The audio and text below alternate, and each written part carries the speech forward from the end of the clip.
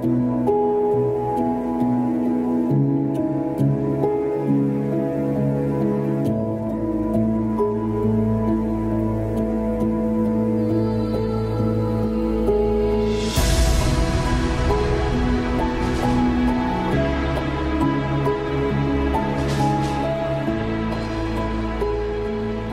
morning, church family.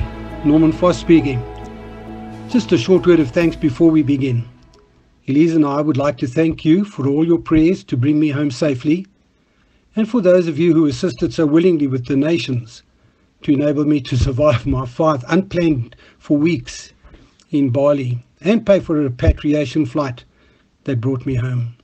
I returned to South Africa on the 8th of May and I went into quarantine in Sandton. After proving negative for COVID-19, I was allowed to return home on the 16th of May, after 9 weeks away from home. Thank you, Lord. You can't believe how happy and grateful I am to be home with my wife, Elise. But now, it's my privilege to bring you this morning's devotion from the book of James, and let's pray. Father God, as we bow before you this morning, I just pray, Lord, that you'd look into our hearts and what you'd find there would please you. A love for you, a submitted will, a love, Lord, that means that we want to do what pleases you, to serve you. And so, Lord, even as we come before your word here this morning, I just pray that we would drink in what you have to say to us, that we would take note of every word and then apply it to our lives when the devotion is finished. So thank you in advance, Father God, for what your Spirit will say to our hearts this morning. Amen. Our devotion this morning is taken from James chapter 4, verses 1 through to 6. By way of a title, I've called it, Whose Friend Are You?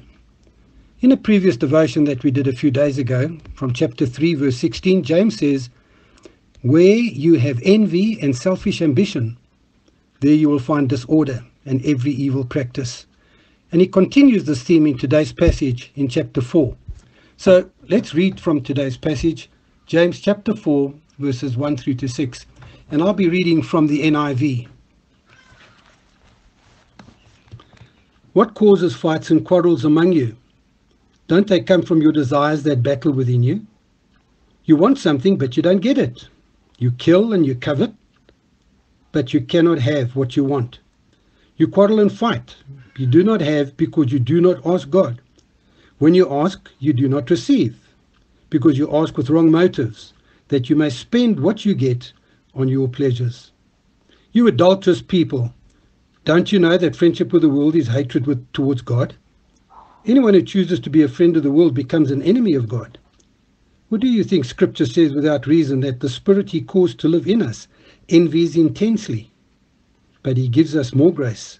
That is why Scripture says, God opposes the proud, but gives grace to the humble. Just so far this morning. Now there are three things that we can highlight from this passage of Scripture today. First of all, I want you to see James's question, and that is through verses 1 through to 3. James starts off this chapter with a question. What causes fights and quarrels and disorder among you? Now we need to recognize that we all have human emotions. We all have personal desires. But envy, jealousy, selfishness, hatred and pride do not belong in the nature of a true believer. James recognizes that there are two natures warring within inside of us.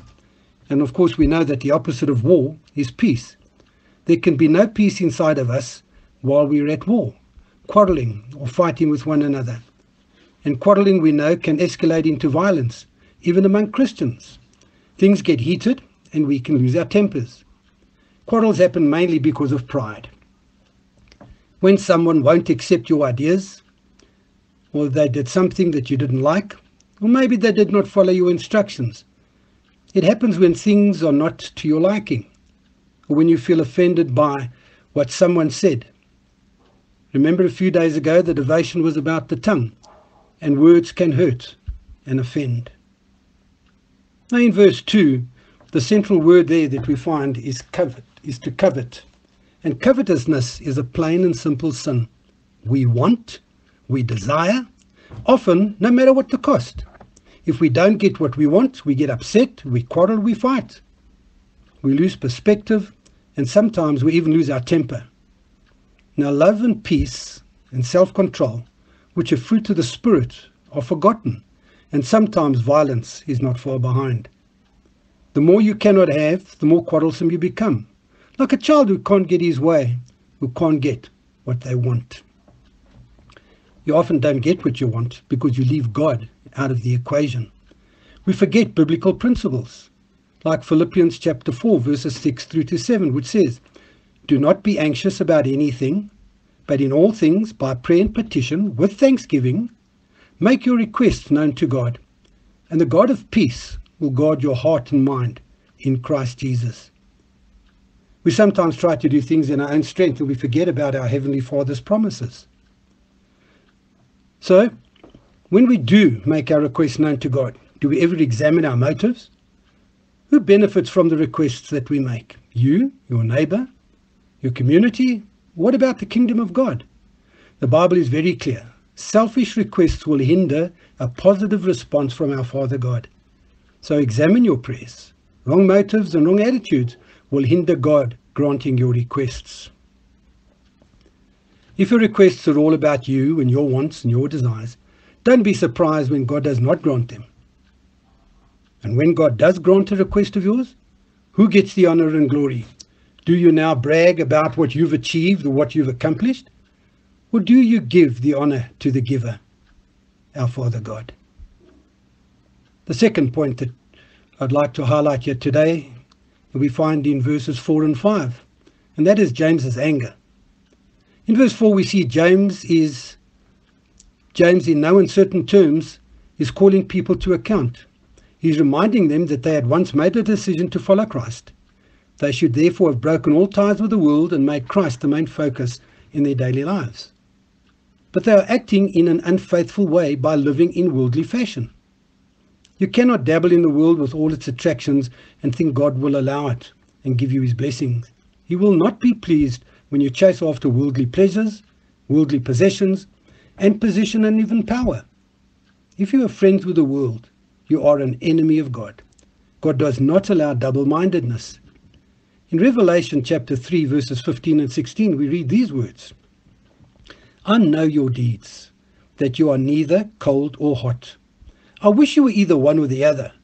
So because you were lukewarm, neither hot nor cold, I'm about to spit you out of my mouth." And that's a frightening prospect.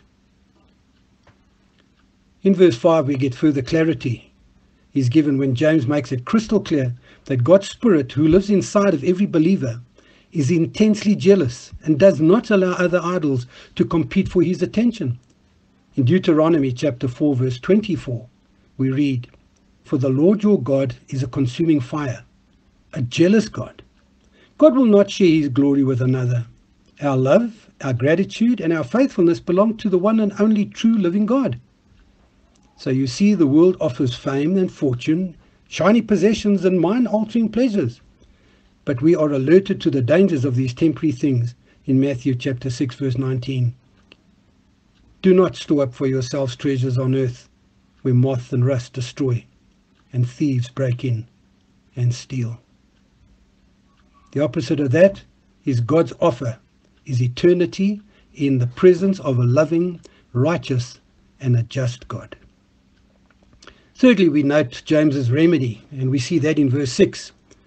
So the passage this morning concludes with James's remedy, or reminder, that our God is a gracious, forgiving God. Time and again, as we return to him and submit ourselves fully to his will and to his word, he forgives and he restores us back to our place of usefulness within the body of Christ.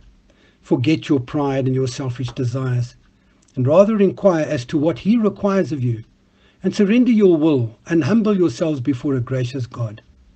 A God who loves you, who gave his Son to die for the forgiveness of our sins, so that we can have a personal, intimate relationship with him. There's no room for a compromise with this world. It must be all about his glory. So we must individually take note of this passage. You cannot stand with one foot in heaven and one foot in the world. It doesn't work that way. It's either one or the other. So this morning the question is, whose friend are you? A friend of the world's with all its attractions?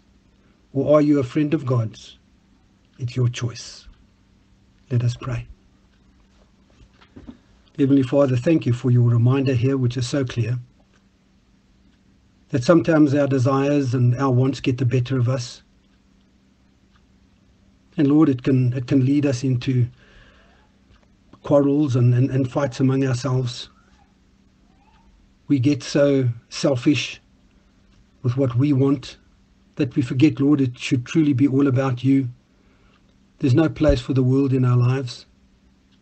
It should be all about you, the one and true and only living God. Thank you, Father God, for your Son. Thank you for the salvation that you made available to us, so full and so free.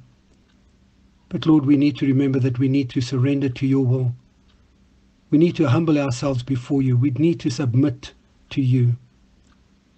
Because, Father God, it truly is all about you. You love us. You've provided for us your Son, for which we thank you.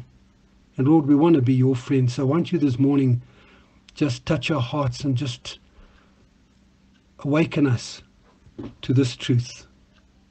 Because, Lord, it might be our choice, but you have given your Son, you've given your all for us.